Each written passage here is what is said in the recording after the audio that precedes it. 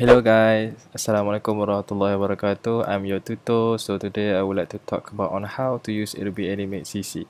So if you fire up your Adobe Animate CC, this is what you will see.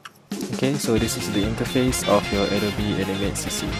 So on your right side you can see tools, okay, and there are properties and library here.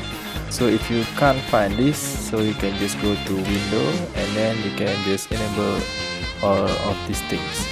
Alright, so let's just proceed. Okay, on the bottom side of this software you can see timeline and output. Timeline is where all the keyframes happen, and then the output is when you execute the project, and then some output will be displayed here.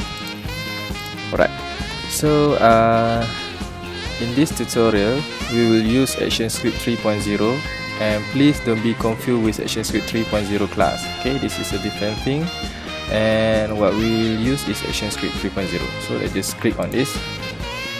So a white canvas will appear here, and then as you can see our timeline is also active. Right now we have a keyframe here. Okay, the keyframe here, or maybe you cannot see it, but never mind, this is a keyframe. So in my timeline, okay, in my timeline, as you can see, there are numbers and also an indicator indicating the time of our timeline. So the standard one is 24 frames is equals to 1 second. So if you multiply it, and then you got something like this. Okay, so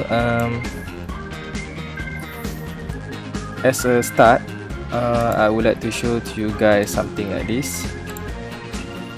Okay, so this is your frame.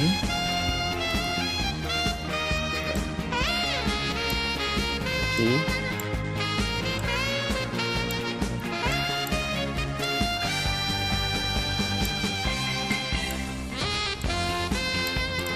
so all of these we call it as frames, okay, or timeline. But if you see something like this, okay, meaning you are going to put something in the frame, in a single frame. Okay. If you see something like this, okay, meaning there is an object inside the frame. As you can see here, previously, okay, the color is like this, and now the color is like this, meaning there are objects here in the canvas. Okay, I think that is the basic one, and then the other things that you have to know is how to use the tool. Okay, this is the selection tool, which is you can use this you know, to what do you call, move an object. Okay, and then this free transform tool, okay, which is you can use it to expand or shrink your image. You also have pen tool, you have oval tool, you have rectangular tool, okay, and you have bone, okay, to make something move, and you also have frame bucket tool. And other than that is you can also see the history. Okay, for example, if you have to execute something, and then it will appear here.